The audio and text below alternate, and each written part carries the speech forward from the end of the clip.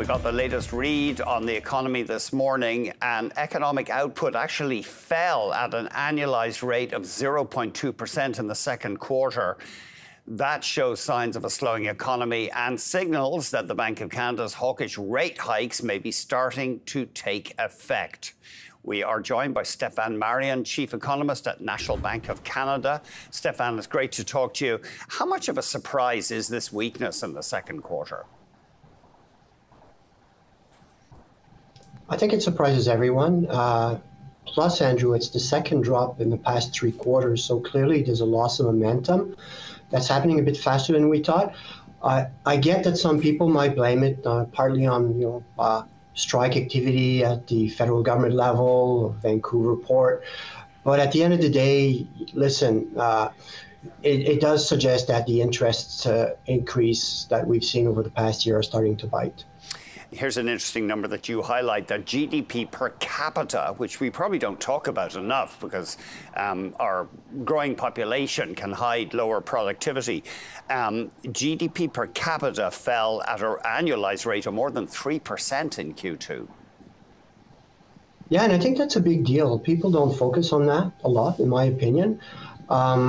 We know we have staggering population growth this year, growing roughly 80,000 per month. Andrew, in the GTA, it's 20,000 people per month right now. It's 3 times the historical average. So, yes, you're going to have a big impact on aggregate demand, but the Bank of Canada has to take into account at the same time that on a per capita basis, people are actually shedding purchasing power, and that's where interest rates are starting to bite. So it's very difficult from the Bank of Canada, again, to assess the extent of interest rate bites if you don't account for per capita GDP. Do you think the Bank of Canada is done with interest rate increases for now? I think they're done. Unfortunately, they can't cut rates as quickly as they would have in the past, because on a per capita basis decline, they should be reducing interest rates. But again, given the demographic push, and again, Andrew, what we saw this morning, and some of the weakness in GDP is coming from a plunge in residential construction. So with strong population growth, a decline in residential construction, you're going to keep inflation higher for anything related to housing, limiting the ability for the Bank of Canada to lower interest rates. But I do believe that they're done with their hiking. And tell us about the rise in employee compensation, because we've heard so much about a tight labour market. Are Canadian workers getting more in their pay packets? I think that's the silver lining in this morning's GDP, because if I were to see declining GDP with labour compensation being very weak, I'd be very concerned for the next few quarters, and I think the Bank of Canada would be forced to cut rates very quickly. The good news is that labour compensation is still up relatively robustly, and your disposable income is also up. So what we're seeing this quarter, and I think people will be happy with this, is consumers are actually reducing the pace of consumption and they're growing their savings rate in anticipation that the coming quarters they have to be prepared for a payment shock. So in my opinion, that was a good behavior from a consumer standpoint, and it's a silver lining in this morning's GDP. So if it weren't for that, I'd be a little bit more concerned, but I'm happy to say that labor compensation is giving support to consumers and the savings rate is moving higher. And yeah, the saving rate has gone higher than the pre-pandemic level? Pre-pandemic level, yes, but we're not necessarily, obviously, we're not at the highs that we saw during the pandemic at 8%. Okay. But I think at 5%, I think we are where we want to be at this point in the cycle. This is an interesting number that you also highlight. Housing investment was down just over 2% in the second quarter. Of course, we've got politicians trumpeting their policies to increase housing construction. I suppose these things do take months, though, to work their way through. Andrew, they take quarters. So you're not going to get a lot of construction in the coming quarters, given the where mortgage rates are at this point in time. I think one of the highlights of the GDP also is the 4th consecutive quarters of decline in corporate profits.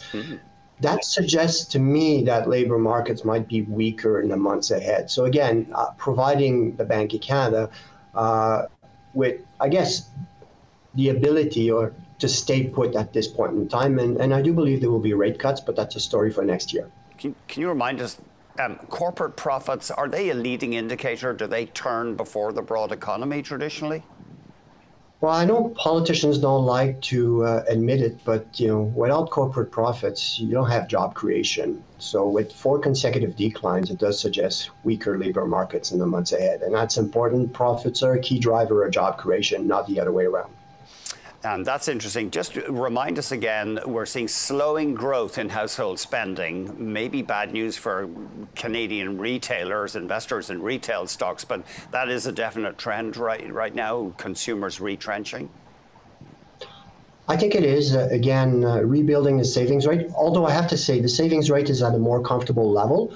I would think unless you get a significant deterioration in labor markets, you're probably at your cruise speed for consumption right now. I would say 1.5% makes sense, unlike the surge of 5% that we saw in previous quarters. So I think that sets the stage where consumption is not your big driver of GDP. And that's what you want when you hike interest rates the way we have been doing it over the past year. So I think this is good news from the Bank of Canada standpoint.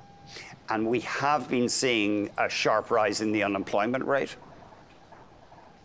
Yeah, but that's a function of two things. It's like its unemployment rate is rising, but not because of job losses. It's really because of surging population and people entering the labor force. So the interpretation of the unemployment rate is a bit more difficult, trickier at this point in time, because again, this is unprecedented population growth in the country.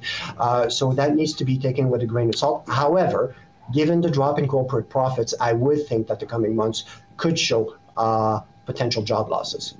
It's interesting how this rapid population growth is making your job harder, isn't it? You have to factor that into any changes in the econometrics.